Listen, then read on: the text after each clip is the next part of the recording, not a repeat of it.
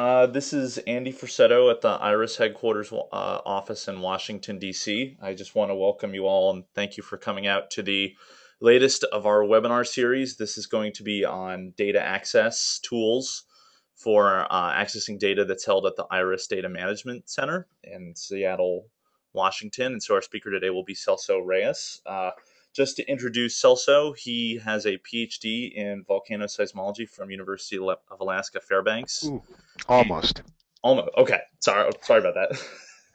And he will be. He's been at the Iris DMC for about 6 months also.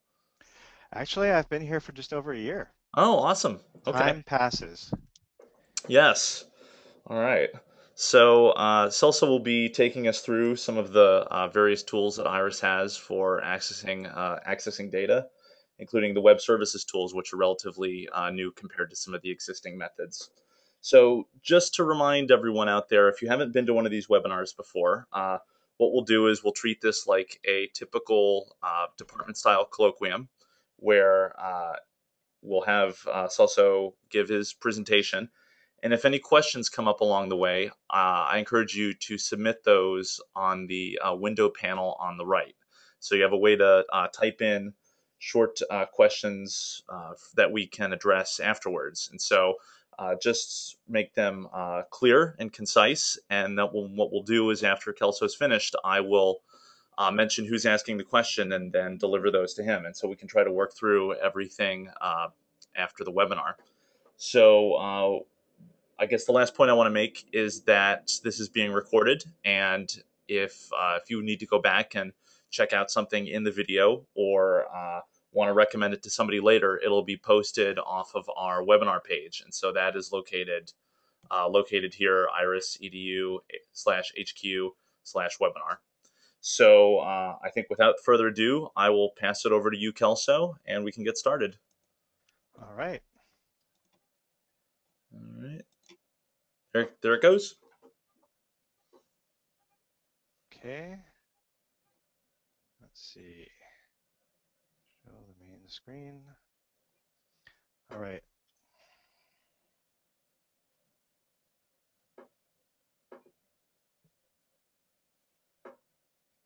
Okay. Can you see that? Yep, looks good. Excellent. All right. Well, thanks for tuning into this webinar. Um, as Andy said, I work for Iris at the Data Management Center in Seattle.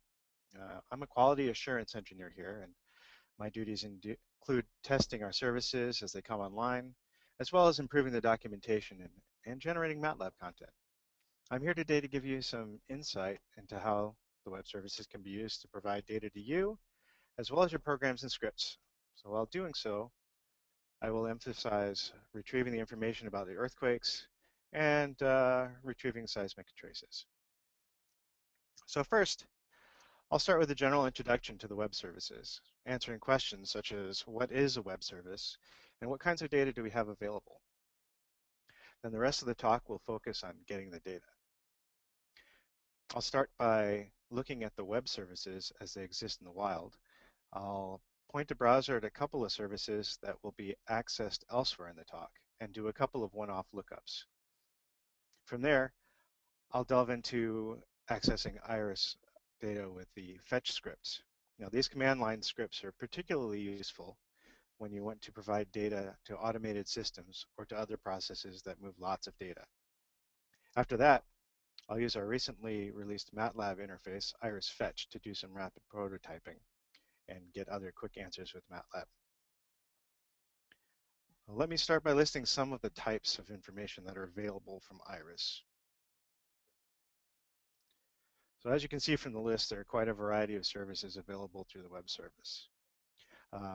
You have the ability to retrieve waveforms, station metadata, including various responses such as the RESP and the SAC poles and zeros.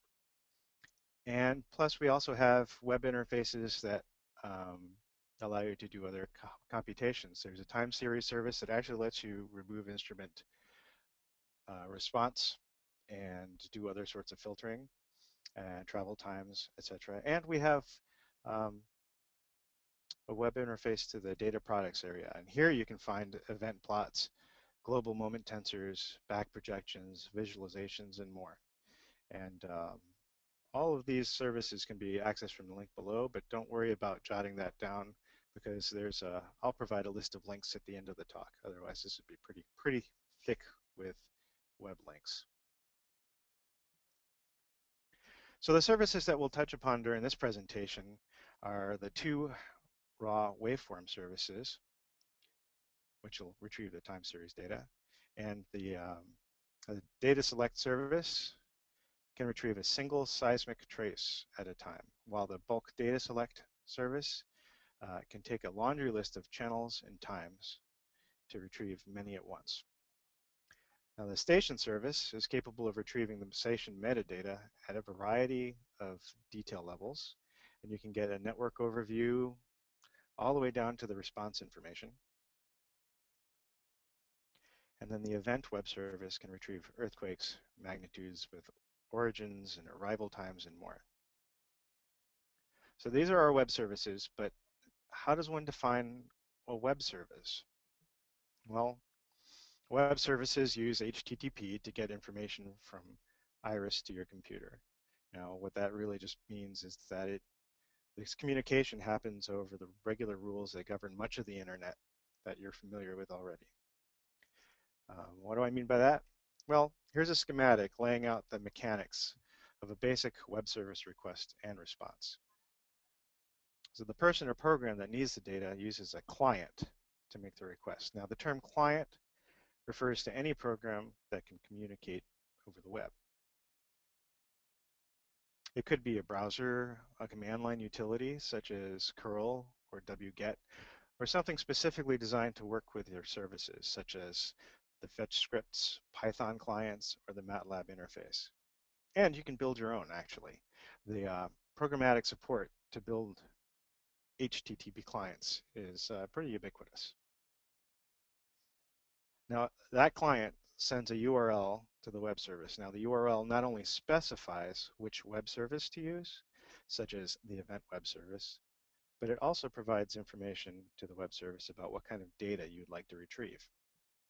For example, were I to ask for all earthquakes with a primary magnitude of 8 or more in text format, then the URL would contain parameter pairs such as minimum magnitude equals 8, output equals text, etc. Now, the specific parameters will vary from service to service, but you'll see examples of this pretty shortly. Now, the web service then interprets those parameters and uses them to figure out exactly which data to retrieve and how to format it so that it can be returned.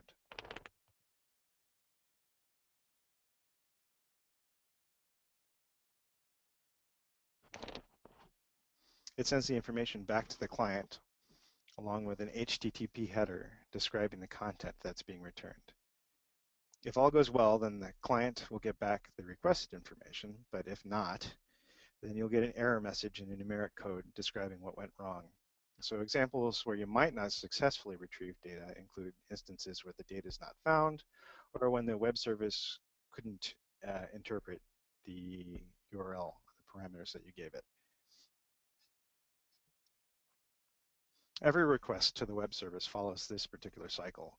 Now, if I've shown you how web services communicate, let's go step by step through some examples using the web services. Now, first up, let's make a couple of queries using a browser. Now, this is the most obvious way to access the web services and should give you a glimpse into the help and tools that are available online to anyone with internet access. Although I'm navigating with a graphical browser, the same results could be retrieved using command line utilities such as wget or curl. Now, for the first example, I'd like to grab a waveform from a seismometer that's close to an event.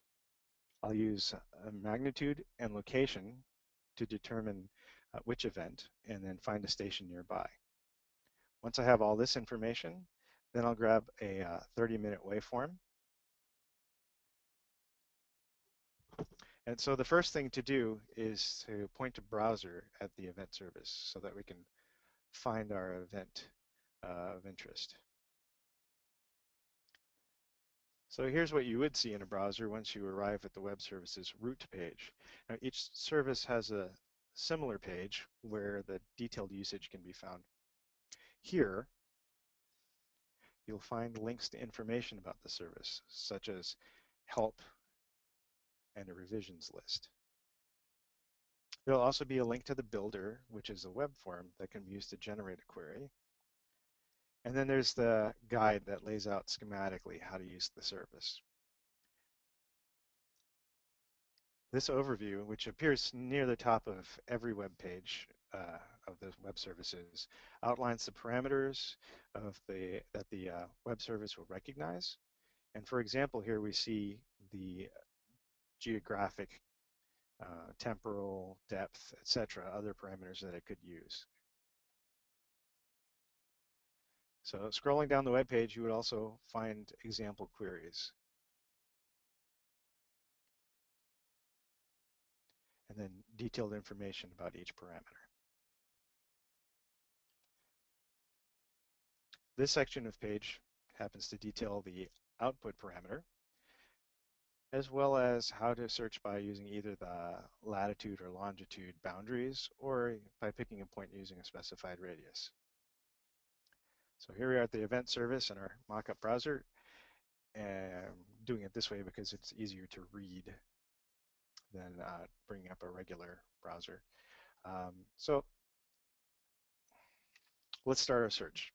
So at the top of the screen, of course, you see the browser's address bar, and this is where you would type in the parameters for your search. Now, below that, for the purposes of this talk, I've placed a map that provides some idea as to what sort of data would be retrieved if the enter key were pressed and the search initiated. I have a oblique view of Washington with a smattering of earthquakes being shown as red dots, with the size of the red dot being proportional to the size of the event. Now, these events are just for demonstration purposes. They don't necessarily reflect anything that's actually out there. So to tell our service that you're looking for data, you use the word query, and a question mark followed by the parameter pairs. So that's the general, that'll be the way to do it generally with the services. Let's start by defining a search area. In this case, we're going to work on we're going to create a box around Washington, and I'll start by typing a minimum latitude. And since the Washington-Oregon border is about 46 degrees north, my first parameter would be min lat equals 46. Now, this would retrieve, if I was to just get the data now, a great many earthquakes. It would retrieve over 370,000 earthquakes. So let's continue defining our search area. When I add the maximum latitude, we've confined the search to a ring, narrowing it to almost 7,000 events. When we finish specifying the longitudes as well, we've narrowed our results to 5,000 events that occurred in Washington.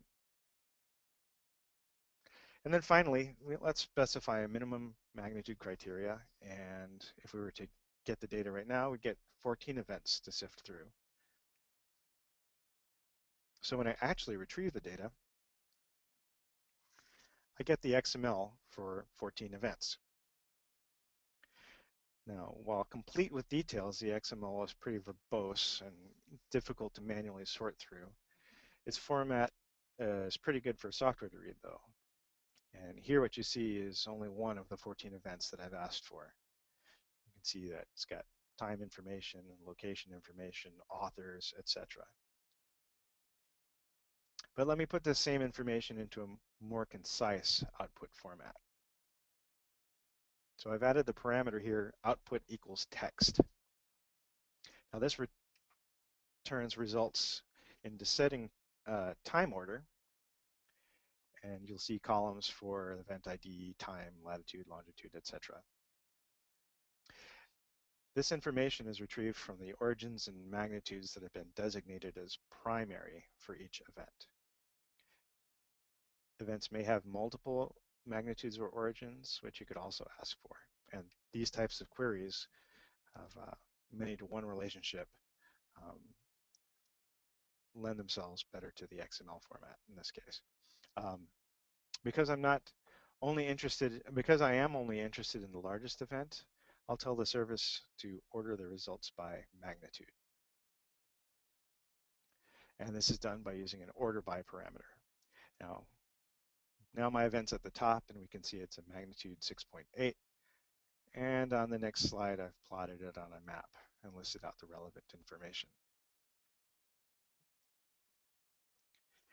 Now that I have the event of interest, I'd like to retrieve seismic data for a nearby station. But first, I have to find out what stations are nearby.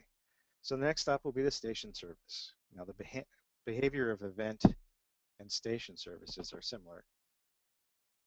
The station service works in much the same way that the event service did. Here, instead of opting for a latitude-longitude slice, I'm going to look for a station that's within a half a degree of the earthquake's location. Now, once again, the actual web page is going to contain all the usage details that you need um, to determine which of these you can use and how to use it.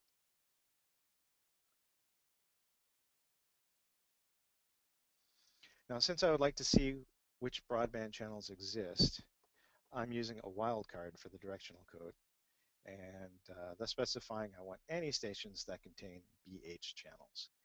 There are other parameters that I could have set, such as network, but by leaving them out, I've told the web service to look for any network, station, or location. And finally, I want to be certain that I get station and channel combinations that were operating during the earthquake. So here I want to make sure it starts before February 8th and ends after March 1st. Were I to hit enter now, I would get station XML. Again, I just want to be able to glance at the results. So I'm going to, once again, specify text output. Hey, Celso, can I interrupt for just a sec? Absolutely. Yeah, I just got one comment about the sound being a little muted. I don't know if you'd be able to boost it up any bit on your end. Okay, let's see if I can.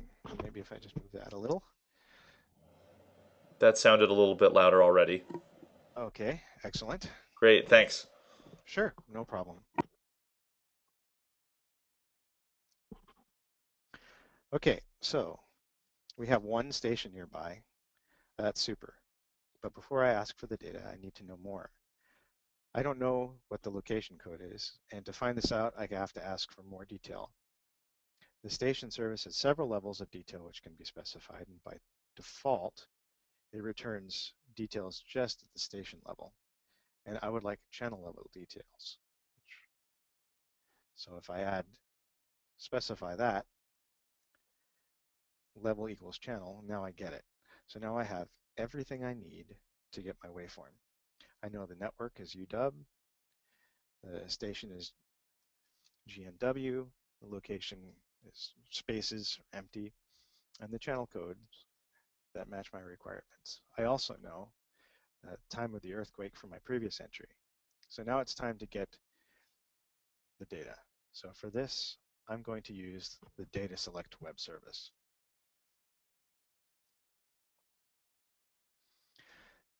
Except this time, instead of directly creating the URL, I'm going to let the builder do it for me. At the top of most services, you'll see a link to the builder, a URL builder. Now, clicking this brings up a form that I can fill out, which in turn crafts a URL. So this one I'll actually do for real instead of a mock-up. Okay. Oops. Which is why I did mostly doing mock-ups. Okay, let's try that again.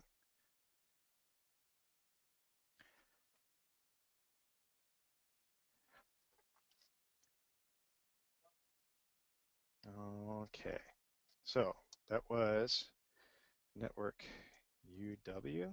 So as I enter information here, you can see that this is changing. The next one I'm going to change is the station to GNW.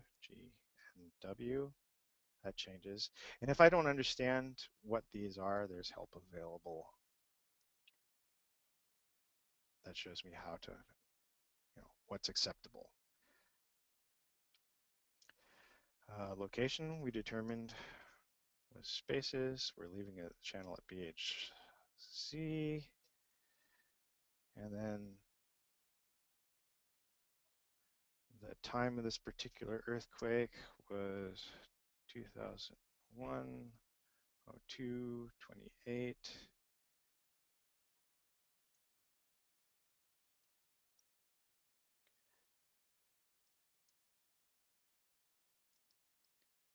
We're grabbing a half hour of data. Hey, Celso, I got a couple Yep. comments along similar path of what I was seeing, which is it looks like if you're updating in your bash in your terminal window, we're not seeing the changes. It looks like the screen is frozen at that Your stage. screen is frozen at this stage. Yeah. Okay, I wonder if that has, let me exit completely out of my presentation then Okay. and see if that perhaps helps. How is this? Um, do you see, yeah, you were saying you saw Bash, so I was actually working in a web page this entire time. Oh, So, yeah. So okay, so that, let me reshare the screen perhaps and see if that'll help. Um, how about now? it looks like that hasn't changed at all for me. It's still a blank, a white terminal window, basically.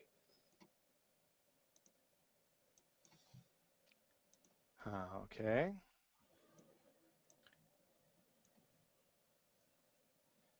Maybe we might want to trip it up by we could change the presenter back and forth from you and I real quick, and that might jerk it into finding the right, yeah, something like that. Yeah, here we go. There we go. Excellent. Yeah, Okay. thanks Well, everyone for okay. I'm mentioning glad that. I didn't. I'm glad I didn't finish out the presentation on that note. Would have kind of long for everybody. All right, let's try this again. So now you can actually see perhaps what I'm actually talking about. So I brought up the builder that's associated with the data select service. So here's the main page. I clicked on the builder link, and now I get the builder, which is the form that allows me to change the parameters. And as I change them, all it's really doing is it's creating a link that I can then use. I can either copy it straight and click on it or copy it and use it later. And then if there's something in here that I don't understand, there's the help that I can use that describes it. So I will grab the information for the earthquake that I just described and for the station. So that was station UW. There you can see it changing. Change these.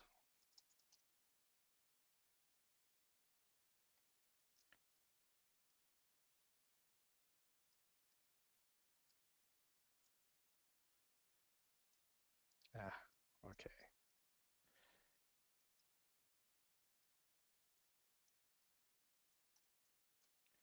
Okay, change the time as you can see. We'll continue this.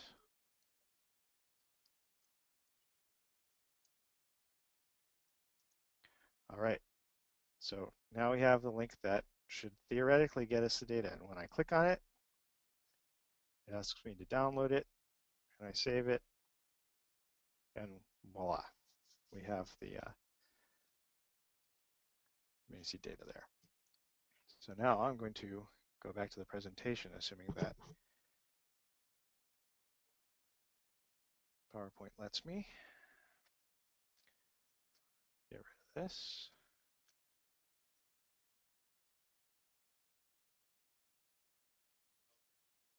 All right. So here again, this is what we did. We asked the event service for lat-long rectangle of earthquakes, magnitude 5 or greater. We ordered it by magnitude and arranged it so we could read it. Then we used the latitude and longitude that we found to craft a query to the station service. And then finally, we combined all that information um, to download the mini seed data. So once again, about the browser, this is a root page for every service that provides both instructions and examples. And then you ask for information by using parameter value pairs on the address bar on the URLs. And then most services have a builder, which is a web form that you can use to create the URLs. Builders are especially good for exploring the services while you develop automated access methods. So now that we've explored the services, let's turn our attention to the fetch command line scripts and investigate some of the ways that they can be used to automate things. So yes, what if your data crunching needs are grander? If your processing routine requires highly reproducible data queries, or if you require huge amounts of data, then the fetch family of command line scripts might provide the functionality that you're looking for. So fetch event and fetch bulk data are the two workhorses, and as their names imply, fetch event will retrieve information about one or more events by communicating with the event web service. Now, this information is returned in simple ASCII format. Fetch bulk data, that simple text format. Now, fetch bulk data will retrieve time series using the bulk data select times web service. Now, these data are returned as a series of mini-seed files. If requested, fetch bulk data will use the station service also to return the metadata that goes with the actual time series data. Let's assume you have a system in place to do some analysis on seismic events. Now, this might involve stacking or beam forming or plotting or comparing events or who knows what. An example workflow might look something like this. So when an event occurs, you receive a notice from somewhere, perhaps the NEIC. Or maybe you instead have a daily cron job, a job that looks once a day to see if there's new events in the IRIS archives. And then if either of these things meet a certain criteria, then it triggers a script, which then might start one or more processes. So let's say one of these processes happens to require a series of SAC files to do its work. And another one of these processes will then maybe retrieve um, the actual data file based on the event information and the information for a predetermined subset of stations. Maybe there are stations that are a certain distance from the event, but maybe there are stations that all belong to the same network. Either way, the data is retrieved and converted into SAC files, which are then read by your main processing script. This should result in some absolutely fabulous and earth-shaking output. So now let me show you how the fetch scripts might fit into this. So taking the case that your system looks for an event that meets a specific criteria, we'll once again use the fetch event to grab matching events. And then we'll use fetch bulk data to retrieve the time series and metadata. And then we'll finally stitch things together into SAC using mseed to SAC. Let me pop out of the demonstration again, this, and get into demo. Let's see. Okay, we're set. Can you see my screen again? The I see a terminal window with, terminal window? yep, fetch Excellent. bulk data All right, pop up. Yep. just making sure. All right, so now again, at the end of the presentation, I'll provide the links where you can download these fetch clients that I'm talking about. So when you run the script without um, specifying any options, there's detailed help. And you'll notice that all these options, they will match the web services web page options pretty closely. So I'm not going to go back into more detail, but you can see that you can specify latitude, longitude pairs, and radiuses, etc. But of note, you can also save the original raw XML file. So now I'm going to build up a query to access a specific earthquake. Now I know generally when it was, and I know that it was bigger than a 5.0, so let's start with that. So I'm going to use the fetch event and specify that I want it to have a minimum magnitude of 5.0. If I wanted to specify a range, then I would use a colon and put a maximum magnitude right after that. And because if I was just to do that right now, it would grab a great many events because there are a great many events of 5.0 in the world. Let's specify a start time and give it that. Okay, now it's already gone off. It's retrieved information from our web service and is now parsing into a format that we can use. There we go. Still lots of events, but then again, we only specified a start time. So this is all the 5.0 events that have occurred um, after April in 2009. So I'm going to take these, and I'm only interested, I'm going to do the same event, same query, except I'm going to order it by magnitude. Now, originally, it was sorted by date. Once again, this is just like what we did on the web. Order it by magnitude, and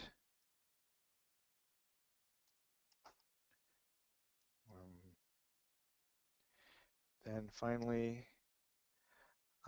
also, because it's just going to scroll right off the screen, this is a Unix command that'll just give me the first few lines. Off it is, retrieving those events again. And we should see, all right, sorted by magnitude, the Honshu Japan earthquake tops the list, and then we get other earthquakes below it. Well, I'm not actually interested in that particular earthquake. I'm interested in something a little bit smaller. So now I've specified an end time. So we get just basically this is over the course of a day. Aha, okay.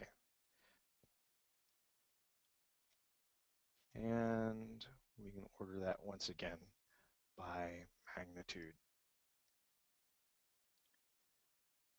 Interested in this event.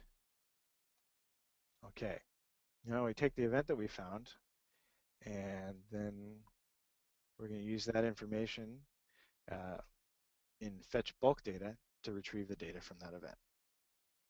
So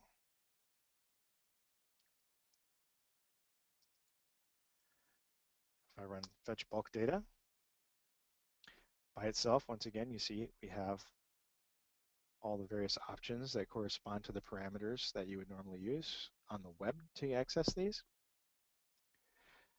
And including the option, because this is using bulk data, we have the option here to pass it a list. So we can specify individually channels and networks and stations, etc., or we can give it a list, that contains these stations, channels, and start times. So this can be something that's predefined or generated elsewhere, and well, works pretty well with the automation.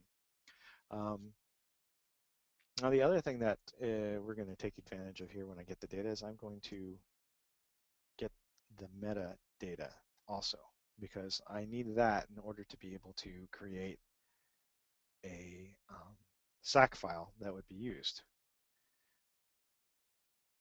So first I'm going to specify exactly which channel I'm interested in. For now, I'm just going to get New Mexico station.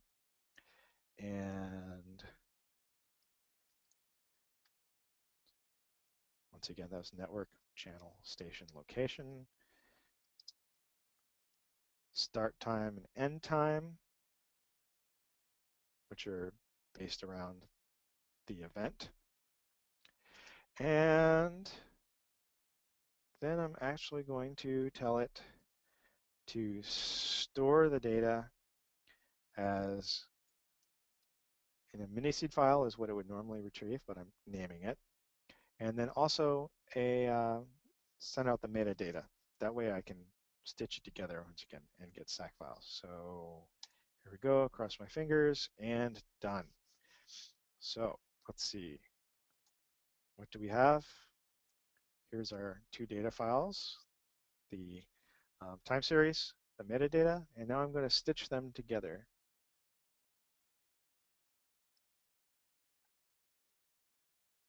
using mseed to SAC, which is also available from us. And that created a SAC file.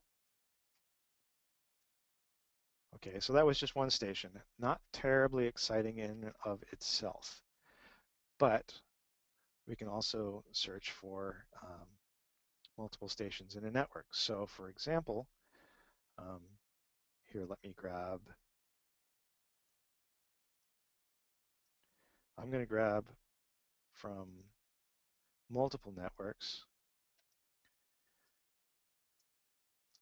all the vertical channels that occurred during, we're interested in the same time range. But this time let's specify a radius. I want it to be within 15 degrees of the earthquake's origin. So the lat and lon of the event, how many degrees of radius we want. And then once again, I'll just store that in the metadata. Builds it up pretty quickly and retrieves it fairly fast. So we got 5 channels that it retrieved, and I can, once again, um, stitch those together, and we'll see what it's actually created.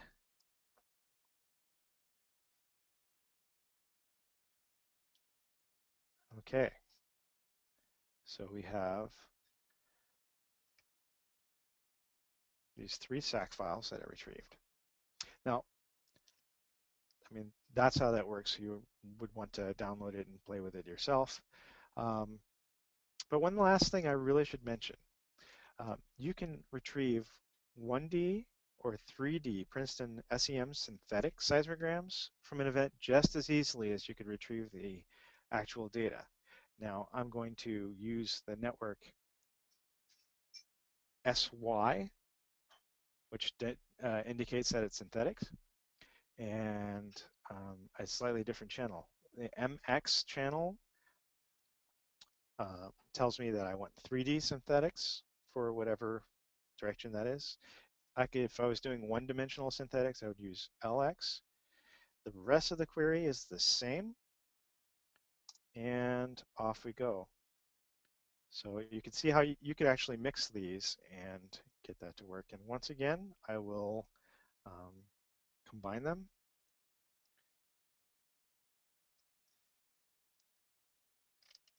And there we go, all the synthetics that can be processed right along with the main data. Okay, so let me get rid of that now and go back to the presentation. So what can I say about the fetch clients in general? Well, of course, they allow command line access to the Iris held data, and they have options that map to the services parameters. And the fetch clients and MC to SAC are, well, there's links. Once again, I'll provide the links at the end. And then there's also details out there available for it. So now, having gone through both the web and the command line, I'd like to transition into accessing data in MATLAB. Now, while MATLAB already has built into it the ability to access web pages, and even has the ability to parse XML files, in most cases, interpreting the results would take a lot of work. Or should I say, not interpreting the results, but getting it, yeah, well, yes. Luckily, well, MATLAB also has the ability to run Java commands, and can therefore take advantage of the Java interface that was designed to communicate with several of the web services. Now, these routines will do all the heavy lifting. They'll create queries and communicate with our web services and parse out results into Java-style variables. But we've created a MATLAB wrapper around these routines that handles all the MATLAB to Java and then back to MATLAB conversions, making it nearly seamless to retrieve data from the web services. This wrapper is called irisfetch.m, and both the irisfetch and Java Web Service library are available to download from our site.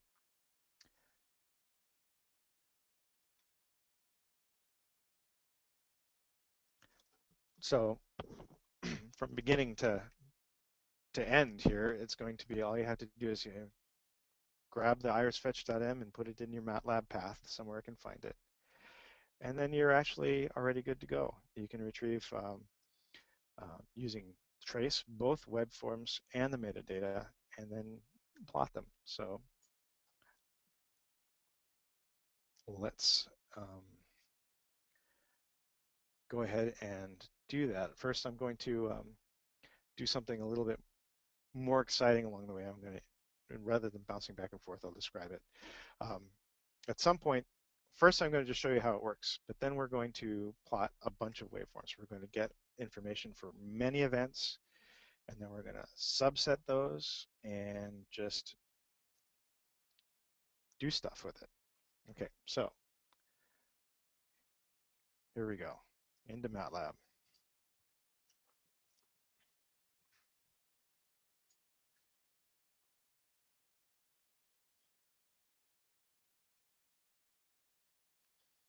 All right.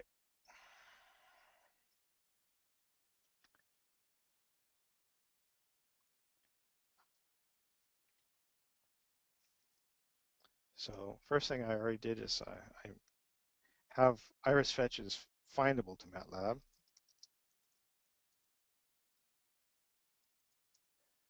Okay, the command which just asks for um,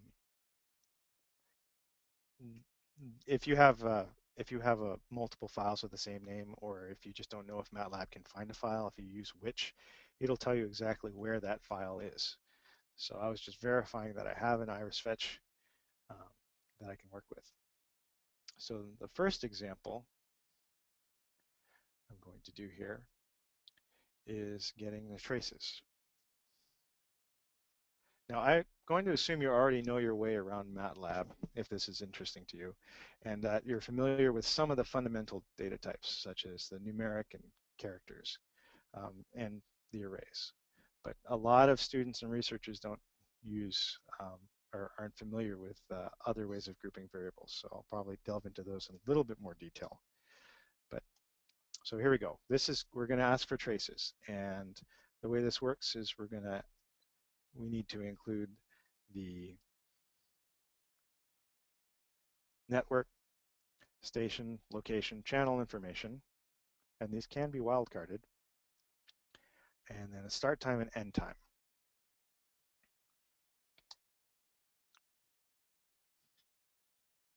So a warning showed up, and that's because I didn't tell MATLAB where I could find the Java library that irisfetch uses. However, it was smart enough to look online and connect to a version there. Even so, you should download it, and conveniently, the error message tells you where to do that. Okay, but I'll go ahead and add it myself. You would do it when you've downloaded a Java library, which I know might sound like I'm pulling it out of the air, but this relies on um, a whole set of routines that were written in Java, and they're all bundled together and available from this download space. Um, I've downloaded it, and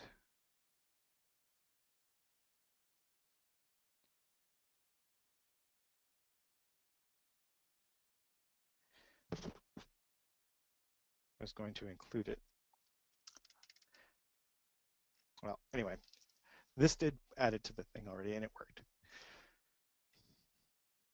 So notice when okay, I'm making that request once more. What it gets back to me is a structure. The MATLAB struct.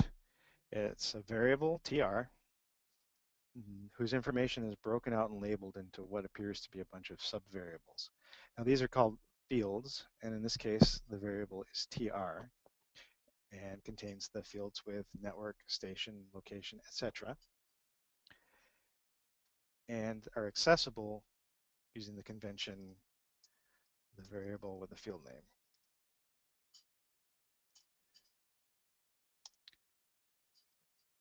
Okay, so that would get the station name. If I want to get the start time, that would do it.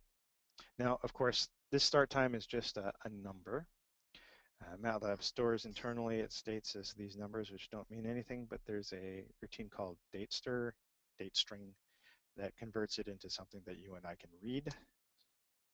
So in this particular case, February 27th.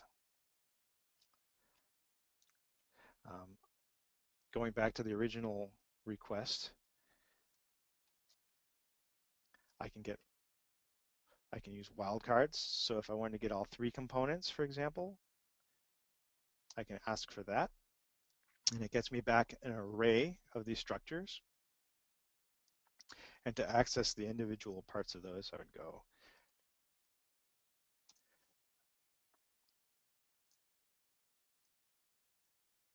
so this first one contains the BH1 channel, BH2 channel for the second one, etc. Now, one useful feature of storing these data as structs, I can access all the information of a particular type at once. For example, I can get a list of all the sample rates. Okay, maybe that's not quite so exciting because they're all the same, but I could also get, for example, a list of all the azimuths.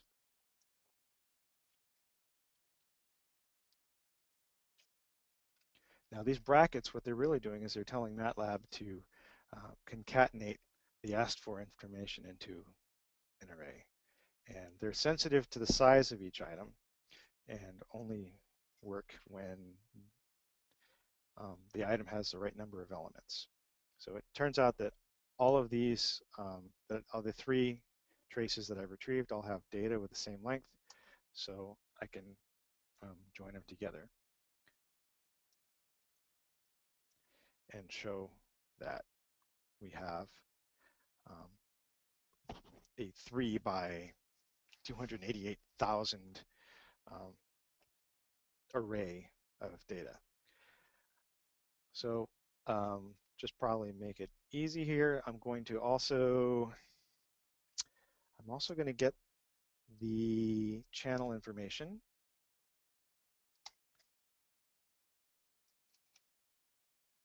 I'm using the brackets here because that'll keep them separate. If I was to use braces, if I was to use I use curly braces to keep them separate. If I was to use brackets the same way, it would just run them all together into one very long word, which doesn't do me any good. So now I've already I've put all the data in one place. I've grabbed channel names. Let's just plot it and see what happens. That was it.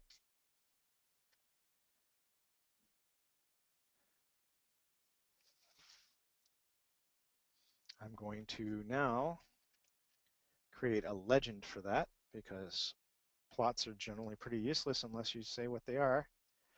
And I'm just passing it all the channels, and it'll automatically create a legend there. So, and we're good. There's the three components. Now, I used a couple of, let's clear this. I used a couple of different commands, but didn't list them. To find out more about what you can actually do and to get help,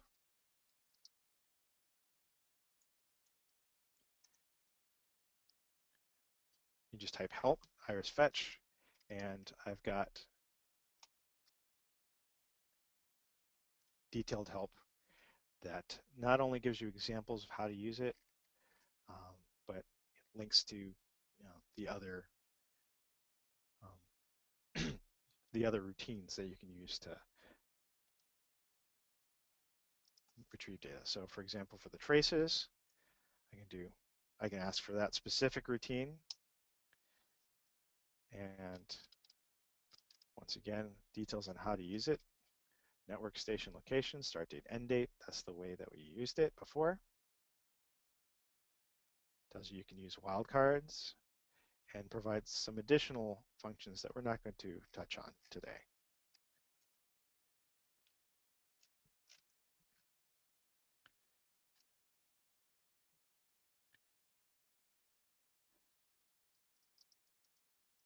Now, I'm only interested for what I'm going to do next. I'm only interested in having one of those channels.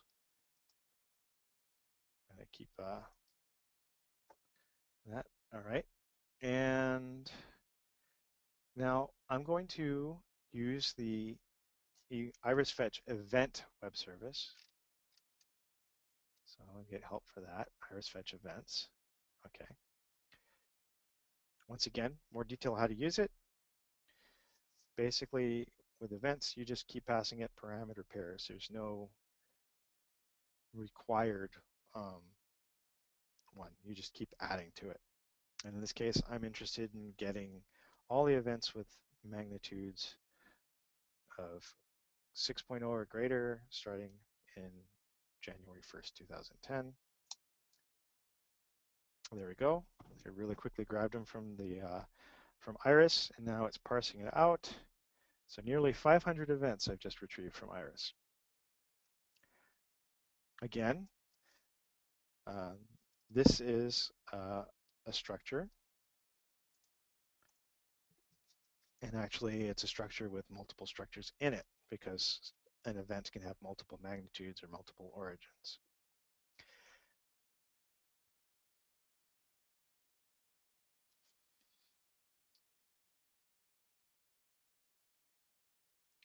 So for what I'm going to do here in my next demonstration, what I'm interested in is for plotting purposes, I want to know what the latitudes and longitudes are. So I'm just storing those. This allows me to get all the latitudes. So I should end up with 496 latitudes, 496 longitudes when I'm done. And I find out that's true.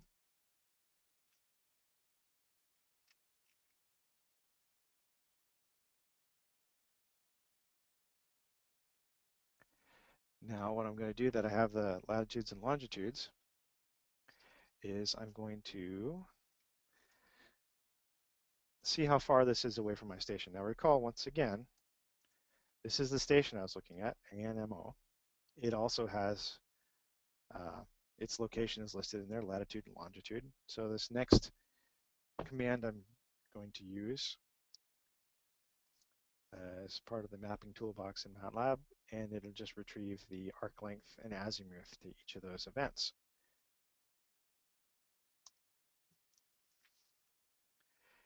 And this little bit is going to be what I'm interested to do. And in the end, I'm going to plot all these, but I don't want to plot every single one of them. I'm going to plot a subset.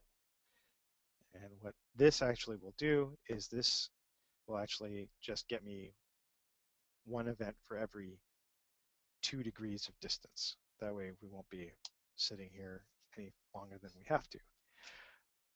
Okay, so now we're ready for a more complex example. All this was set up. Now what I'm going to do first is I'm going to set up a few plots that are going to be populated with data that we're going to retrieve from Iris in real time. So that's okay. That one. I didn't actually mean to execute that, but that's fine. Okay, what we have here is I was just creating figures, designating that one of them is going to end up being a map, and one of them's going to be just a regular plot. I'm this creates the world map that you see here. Move that over so you can actually see it.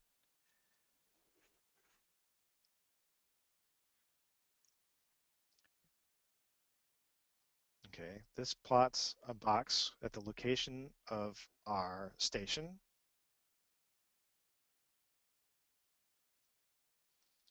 This plotted all the earthquakes. I gave it the list of lats and lawns, and remember that was almost 500 of each. That's went into plotting all those gray dots. And the green dots are the ones that matched our criteria that I'd asked for. These are the ones that are unique to within 2 degrees of distance, and they're scattered throughout. And so these are the ones that I'm actually going to ask for the waveforms from Iris, the green ones. So this just sets up this spectra plot, and I've just set up some variables for the sake of making the next bit easier to read. Okay. Out of all this, what have I actually done as far as the web services go? The only thing I've done is I've asked for the station at one point. I've asked for a bunch of earthquakes. There's just 2 calls. Now, hopefully this will work. What I'm going to do now is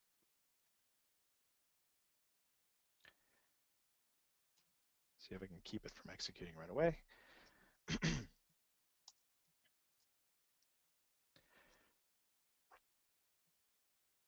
I'm going to go through each of these stations, and then I'm going to get the times associated with each of these events, one at a time. And I'm going to retrieve the traces and then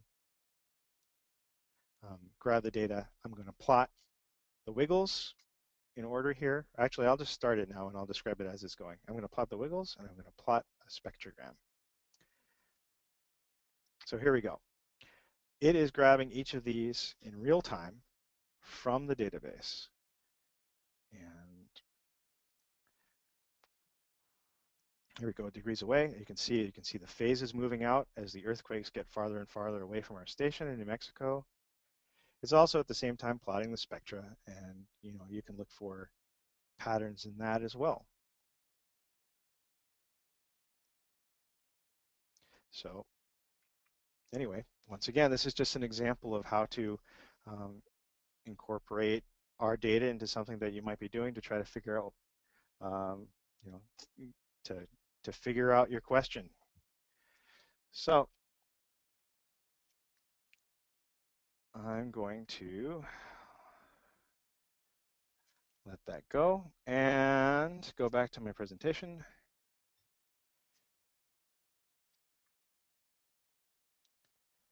So with MATLAB, you can use the Iris WS library. You download it, use the Iris fetch together. They'll let you access her stuff. And you saw it didn't require hardly any effort on my part to do that. And it supports access to the traces. You can also get station metadata and event waveforms, or event parameters. And this works with MATLAB 2009 and later. These 3 ways that I've shown you, they're all pretty good for accessing our data quickly. If you've got huge data sets, usually it's better. You can download it directly from the browser, or you can use the fetch scripts, but MATLAB keeps everything in memory. And the other ones you can other the browser and the fetch scripts you can send straight to disk. If you need it repeatable, then the fetch scripts and Iris fetch, automating also. And if you need to, rapidly explore your data and just grab something and see what it's like and then come back and try again, Iris fetch is particularly good for that. So I would like to thank you very much for listening to my presentation here. And as I promised, here are some links. And I guess I'll open it up for questions.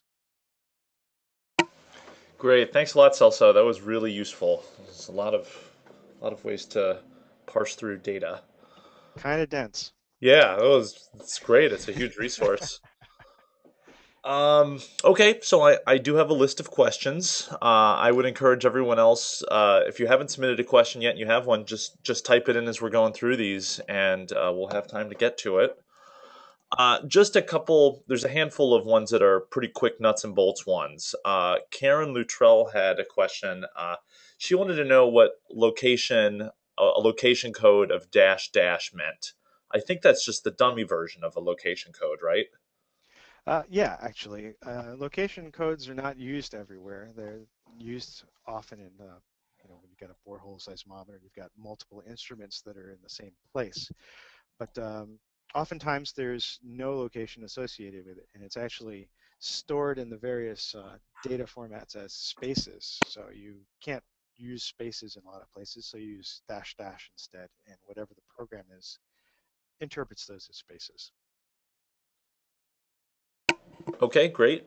I had question from Glenn Thompson, and he was curious when you were running the fetch event script. His question was, is it dash dash S or dash S? And he was confused because the help page has it listed as dash dash, but you were using, or has it listed as dash S, but you had been calling stuff based on dash dash S. Okay, and the fetch event, And fetch um, event, I think, yeah. I believe, uh, I, I think that either way might be the way to go. It's pretty smart about that. Let me double check here. Um, and by the way, hello, Glenn. Here it's cold where you're at. um, Chad just added that it shouldn't matter. One or two dashes will work for oh, both of those scripts. well, there you go. That's the Thank, definitive answer. thank you, Chad. There's a question from Lisa Walsh. She was curious if you could query by radius instead of rectangular area when you're doing one of these searches. Yes, you can. Most of these events, most of these services that do take rectangular can also take a radial. And the one aspect of the radial that I didn't touch on is not only can you do a maximum radius, but you can usually include a minimum radius as well. Excellent. A question from Stephen Golden. When building data queries via the URL builder, for example, is there any easy way to build an accompanying query for the data list relevant to the returned mini-seed data? For the data list relative to the returned mini-seed data. Well, yes, actually, I guess if so, once you've built up a query, for example, for bulk data selection, you've used the builder. Well, let me back up. Actually, I would say that for that sort of thing, maybe the command line utilities are even best because if you're trying to get them to work together, if you're trying to basically download the data list and the data and the so the data list, I don't know if everybody knows that, but the data list seed is just strictly um, just the metadata information. And then the actual data also usually comes all by itself in a mini seed format. So to get the two together, I mean, that's what I was doing with the fetch bulk data. And so if you're working up something in one of the builders, then sometimes you can actually, if the parameters match, then you can just use those also at, use them and feed those into a fetch bulk data. But um, I don't know if I haven't answered that clearly. Feel free to send me an email and I can um, try to clear that up a little bit better. Okay. There was a question from William Harbert about, can these tools be used to fetch US array stations data for events? Uh, certainly, um, certainly. The Okay. data for the continuous data for much of the US array, the transportable array, for example, exists in our archive, and these tools can get at any of that. If you determine what time period you want, you can get it out of our archive. Right, and I imagine that would go for any unrestricted data set in the Iris archive, which is Ah, well, majority of that's the data. absolutely Yeah, true. If you have restricted data, I haven't touched on that. That's another whole ball of wax, except it does work the same. You have to provide, username credentials, and most of these services have a way for you to actually do that. great. There's a question from Karen Luttrell about the Iris fetch.m. Would that work in MATLAB if you have it running within a terminal window with the dash node JVM mode? With no Java virtual machine, I suspect it won't. Um, but I don't know that for sure. I haven't tried it. Okay. Shahar Barak asks, is Iris planning to make a web service that would also remove the instrument response, such as how SOD operates? Well, actually, there is a web service that will do that. And um, let me actually bring up, I'll go to our,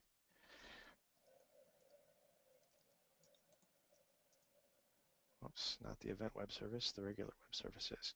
So we have a series of web services. One of them here is the time series web service. And amongst the many options, what this will allow you to do is this will allow you to retrieve data.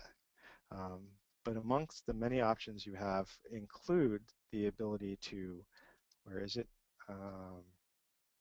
You can correct for instrument response within that service. So then you can actually do the corrections here and then get back um, the corrected data. Okay, great. Uh, Chad had something to add about the ability to access data lists, so I'm just going to read what he wrote in. We do not have a service that returns data list seed per se. The equivalent information is available from the web service station service as XML. In the future, we will release a converter for turning XML into data list seed for the users that need this functionality. So, sounds like that's on the horizon. Yep, excellent. And for those, I don't think I introduced it. His name was at the beginning, but Chad is my boss here. He's in charge of this the data products and web services. So he knows. Question from William Harbert related to what you were presenting within MATLAB. Would you be able to post the .m file that replicates some of the commands and steps that you were using to go with the webinar? And he said it was extremely helpful to see that. Oh, absolutely. I will do that. And actually, if you go to the let me bring up those links again.